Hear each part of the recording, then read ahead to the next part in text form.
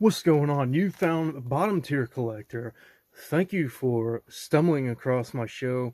I'm your host, The Bearded One, and today we have got some dollar bin hunting loot that I want to show you guys. Here's my receipt. I was at the Deep in Huntsville, Alabama, 2310 Memorial Parkway. I know that's backwards on the camera, or maybe it's backwards on the camera right now, but then when you see this video, it'll be right side.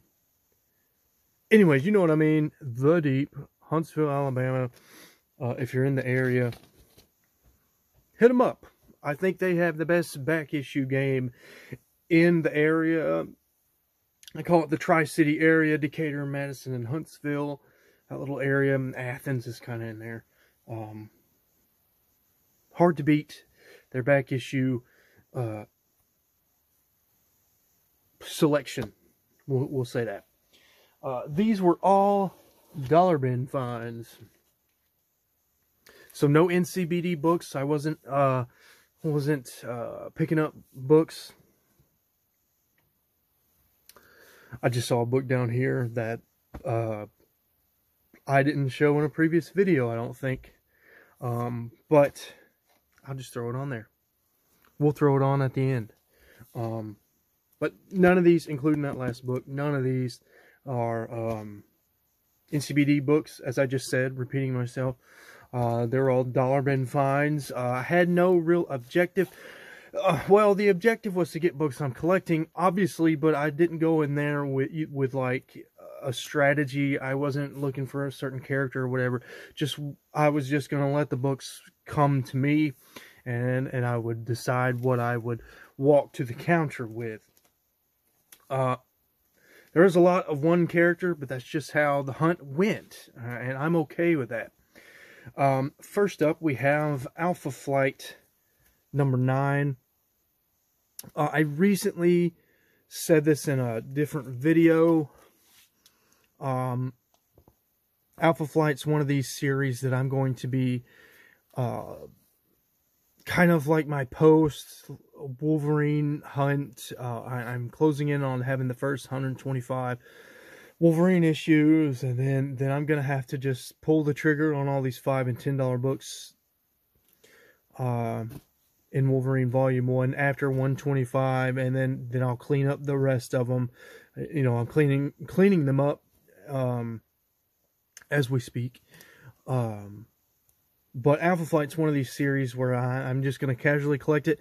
And I'm not collecting all of Alpha Flight. I'm just collecting what Wolverine appears in. That's what matters to me specifically.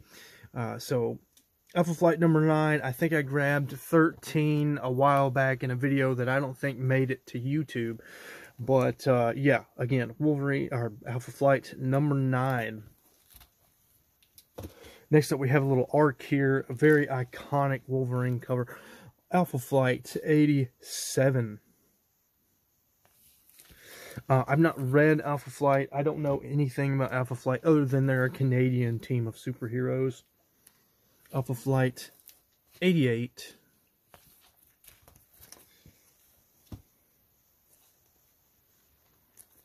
Alpha Flight 89, and I like here on the cover. See if we can get it on there. It says, "For real, the return of the original Guardian." I kind of like that. That's kind of cheesy. I don't know if these books are in high grade, but they're definitely not low grade. Looks like I'm going to have to change out some of these boards. They got some bend to them. I don't know if you can see that. You can see that they got some bend to them. No, that's not my finger doing that. They've been in short boxes being bent up for a while. Oh, did I show this one, by the way? Alpha Flight number 90.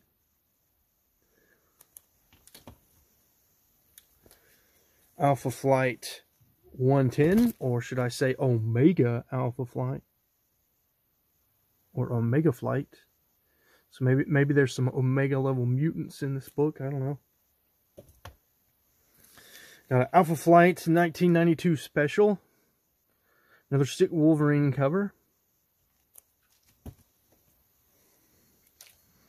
I'm not sure which volume of Wolverine this is in, but I know I don't have it. This is the first annual for, I'm going to say, volume 3. The Jason Aaron run, but it could be volume 2. This just looks far enough in the run to see Greg Hurwitz. Greg Hurwitz wrote the annual. So I don't know. I have volumes 5 and 6 and I have volumes 4, 5, and 6 of Wolverine complete. 6 is still ongoing, but I'm caught up. And I don't recognize that name, so I know it's not 4 or 5. Obviously not 6. Here's Wolverine 308, filling another hole in volume 1. Wolverine 58, I think his name is Mark Guggenheim. I like this cover. This might be an EGS slab candidate. I don't know. Not the best condition, though. Not that I need a 9.8. Now, this, I think, is... This is Mark Millar, John... Wow, if that's John Romita Jr. on the cover, I am blown away. I can't stand John Romita Jr.'s art. Me and my buddy have an inside joke. My buddy's a huge Superman fan, and we call the John Romita Jr. Superman run Mongoloid Man. He looks like he draws mongoloids. I don't like his art at all. I find it really jarring, polarizing. It's not good to me, in my opinion. If you appreciate John Romita Jr., I apologize. That is your opinion. Please feel free to disagree with me in the comments. But you're not going to change my opinion of John Romita Jr. and his art. I do know that he changed his style somewhere in the 80s or 90s to get away from being more like his dad. But that's a shame to me. He really should have kept impersonating his dad, in my opinion. Next up, we have a random find. I just keep casually finding this run. Judge Dredd number 3 from the DC run. I believe that's an 18-issue run. Another run I've not read. It's just a casual collection. I love Judge Dredd. He's a top 10 character for me. I am collecting all the Judge Dredd ongoing comic books, except for the British progs. There's no way I could collect the 2080 progs. There's just too many of them. But all the American solo ongoings, much like Wolverine or the Hitman or the Demon in my collection, definitely trying to collect them all. And I keep casually finding that DC run. I have 1, 2, and 3 now of the Judge Dredd DC run. Next up, we have, I was excited to see this in a dollar bin. Sandman number 57. Loving everything Sandman. In fact, I love Sandman so much that I'm branching out into all of the spin-off series and just anything that has anything to do with Sandman and that series, and was glad to pick this up. The Dreaming number 1.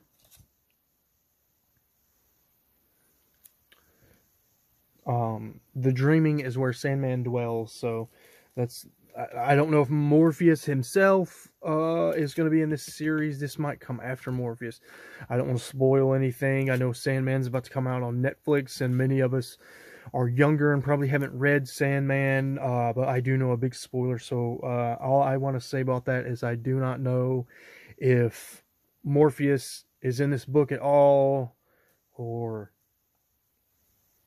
what. But yeah, glad to have The Dreaming number 1. I'll show that again. I love the art for that Sandman stuff. And then last but not least, this was not part of the dollar bin haul. This is this has been on my watch list forever. I wasn't a fan of the price. I just kept watching it, whatever. I think I even forgot about it. And then just out of the blue, I think the seller finally got impatient and gave me an offer, and I said, whatever, I'll take the offer. $5, overpaid in my opinion. This book will never be worth $5. But Justice League America #1, I've been missing this cover from the run, and I'm glad that I have it secured in the personal collection now. When I get off here, I'm going to catalog and store these issues. I'm ready for the plastic storage to end. I can't stand putting these non-bagged and boarded issues in my collection. But we're doing what we got to do, right, guys? This would be the point where I talk about future projects and stuff. I'm going to try to come out with a think piece soon. I've been mulling. I really want these think pieces to generate your thinking, to really spark critical thinking. The sweater came off the rack, and I'm trying to be discreet about it. But, you know, I really want to have a good, juicy, meaty topic when I make a think piece video. I haven't forgotten about the series. I feel like the Grail think piece that I did was a success. I got 60. It's my most viewed video. It really got traction to the video early on, it got traction to the channel early on in my time here on YouTube. So I'd like to do another think piece. I'm just kind of mulling over what I want to talk about, and really spark a good conversation with you guys in the comments or something like that. But yeah, that's about where I'm going. I'm kind of in a weird spot with work, so maybe you'll see more videos from me. I really don't know what my schedule is. Like, I got off work early today, very early, and had enough time to do that dollar bin hunt. And then I'm home, got a couple hours before I need to pick up my son from preschool, and shot this video. So, you know, I'm going to fit the videos as they come to me and as I have time. But I think that does it. Thank you for watching my videos. As always, liking, subscribing, commenting, all of it is very much appreciated. Until next time, guys.